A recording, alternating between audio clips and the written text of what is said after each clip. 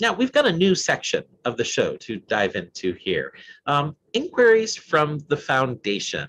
We decided that we would let our foundation members ask a question, and they were offered that chance. And David Press offered a couple of questions, great ones to us, and he wanted to know, first of all, and he is a foundation member. Thank you so much for your membership, and thank you to all foundation members out there that help us create the program that we do, help give us what we need to help do all this work. So anyway, and we have a donate button down there, by the way, if you feel like clicking it and you haven't donated. Those that have, we thank you. I sometimes forget to thank the people that are donating. It all helps us run our school program. But anyway, back to the inquiries from the foundation. He wanted to know, what has the space station been up to? What experiments have been happening? And how are they benefiting humanity? So just a small question from the foundation to kick off this new one. And if you have a question in mind and you want to send it in, join our foundation and you can send in a question. Maybe we'll pick it next month. But I turn this over to Brendan. Brendan, are you out there? There you are. So what did you find that's been going on the space station?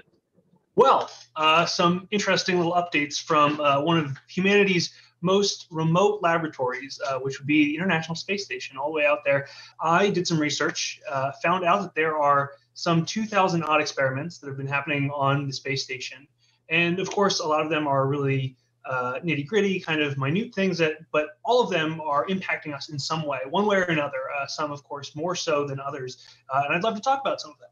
So if we go to the next slide here, the first thing that comes to mind for me when I think of work that's being done on the space station is, if we go to the next one, access to water filtration. Of course, resource conservation on the International Space Station is incredibly important.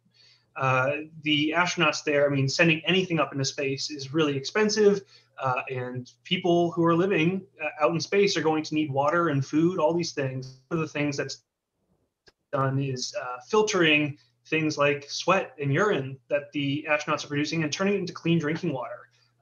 And so here you see a picture. This is a picture that NASA took of them using some of that water filtration out in the real world in places where getting access to clean water is difficult. So for me, that's kind of like the main, oh, of course, clean water is huge.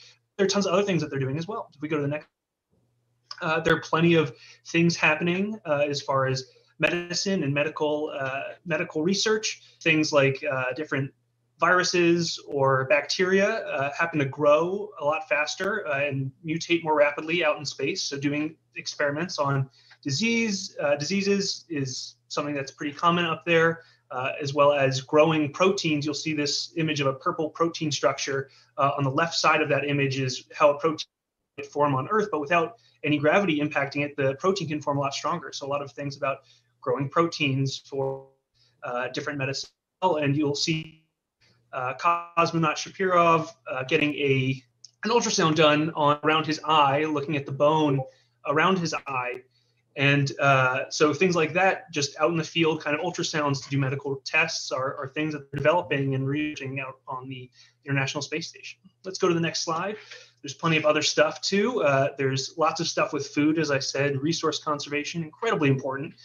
So here you'll see astronauts Walker and Hopkins. Astronaut Walker is working on some growing bacteria and other very high nutrition density foods that can be eaten and stored out in space that are, high calorie and nutritional value with very low mass and other things like that. And then astronaut Hopkins over there is looking at some plants. They're growing plants, of course, so they can see if you can grow plants in space, but also the way to distribute water to the roots of all of these plants, because there's no gravity, there's no water that's naturally, in soil here. Things that are important in places where food is scarce or where water is scarce.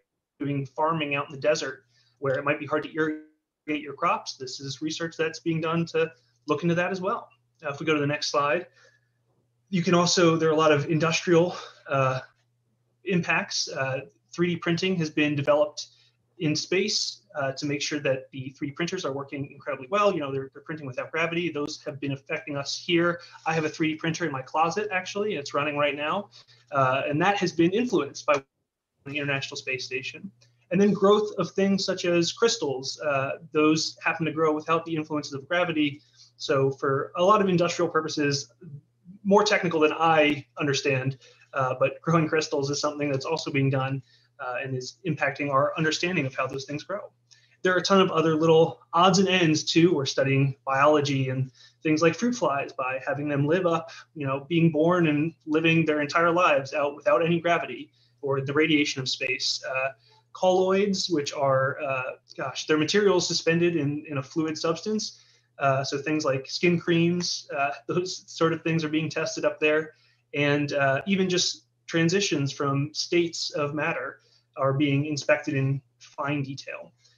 And even the stuff that you'd think, no, there's no way the International Space Station, well, if we go to the next slide, even something like soccer, there's actually an experiment being done right now with a soccer ball up on the International Space Station, where they're checking to see the impacts of a free-flying object in its environment around it. So even something like a soccer ball, they're testing and they're trying to learn more about the physics of a sport like soccer. And of course, things where our eyes to the future of being out in space, everything that they're doing is so we can know if we're going to be able to live out in space, what food we can eat, what sort of things we can bring, what we can make out there, all of those things. Thank you for that report. It's absolutely true. If we want to live out in space, we need to learn how to do it. The International Space Station has really been our first real attempts to do a lot of this stuff. So thank you, David Press, for that inquiry from the foundation. If you want to have one, you too can join the foundation and do that. Also, don't forget, we had some guests. My advisor, Raja, and his wife, Mila, joined us. I forget what year that was. This last year feels like it was about 14 or 15 of them. But back on our YouTube channel, you can go find the show where Mila talks about her research on fruit flies and the health of them and what happens to them up in space. So all that could happen to us too. So very important research that's going on. I'll drop a link to that in the chat. Thanks to the foundation for all you do out there. And thank you, Brendan, for the report.